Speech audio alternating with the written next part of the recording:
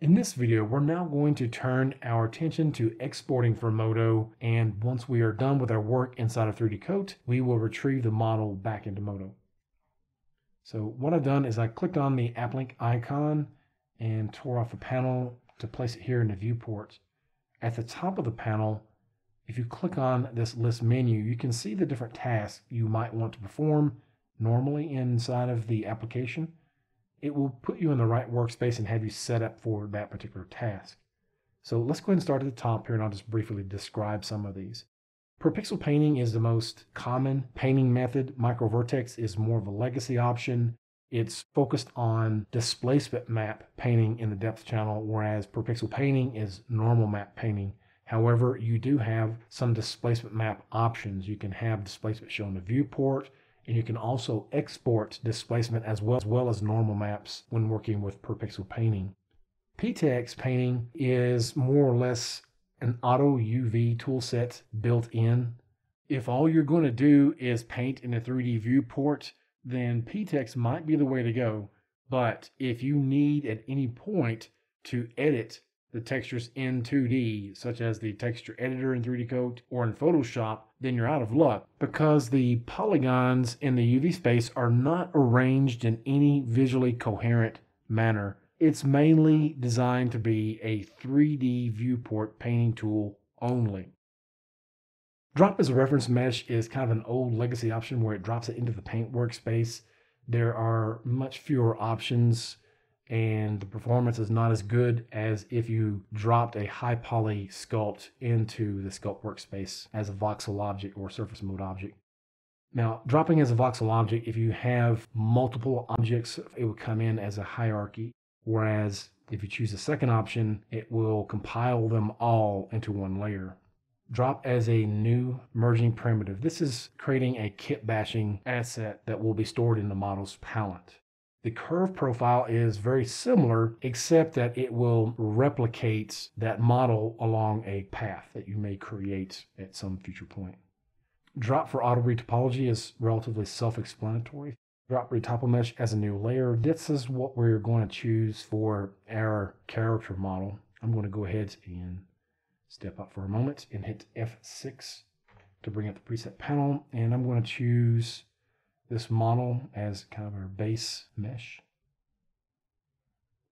All right, I'll close that. So we'll go back to the top here. What I'm going to do is I'm going to send a copy of this to the Retopo workspace, and then while I'm in 3D Coat, I can send a copy to the Sculpt workspace as well. At this stage, you would want to do a bit of pre-planning to determine ahead of time, do I want to use this as a base just for sculpting? Do I want to bake it all down to this mesh, or do I want to auto retopologize after I'm done, or manually retopologize?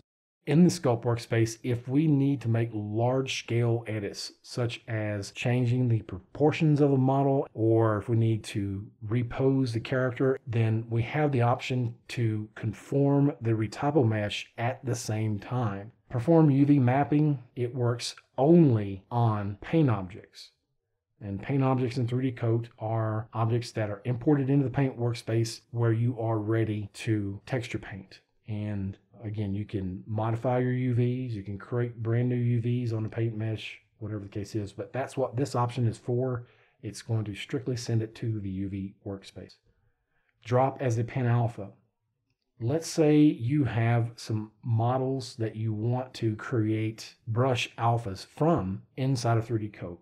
Screws, bolts, nuts, or any other kind of object that you would want to use as a brush so that you can easily apply it to your model.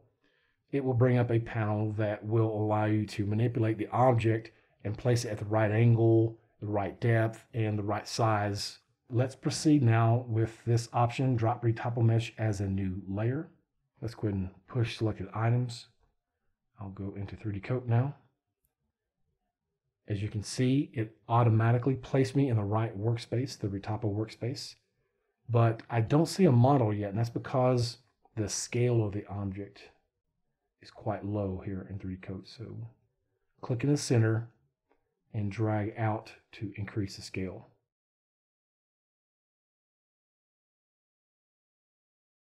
What I'm seeing now is a preview object this actually does not exist in the scene yet until I hit the Enter key.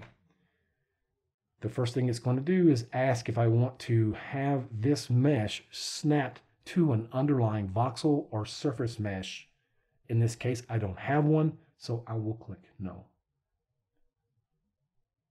You'll notice the UV preview window here is set up for the eyes. I can go in the upper left-hand corner and choose the other UV map that exists in Modo. Okay, so our UVs came in with it. And if we want, we can manipulate our UVs here as well. What you would want to do is select one of these options here in the UV section. Again, these are a mirrored set of tools as you have in the UV workspace. This is strictly for paint objects. Yeah, so back in the Retopo workspace, what I would suggest is clicking on the brush icon, because if we need to snap locally later on, we already have this tool active, and we can also apply hotkeys to our workspaces to make it very quick and efficient getting back and forth between these two workspaces. To do that, I would hover over the workspace and then hit the End key, the END key on your keyboard, and then make the assignment. I have assigned F7 and F8 to these workspaces. What I can do at this point is to smooth a little bit of this roughness out. I can scroll down and click Relax. I'll hit my F8 key. I'm now in the Scope workspace. There are two different ways that I can bring this model into the Scope workspace. One way is to go to the Geometry menu. Here with Retopo Mesh to Sculpt Mesh, you can assign a hotkey to that. So again, it's just a hotkey away. And it instantly brings a copy of that model into this workspace.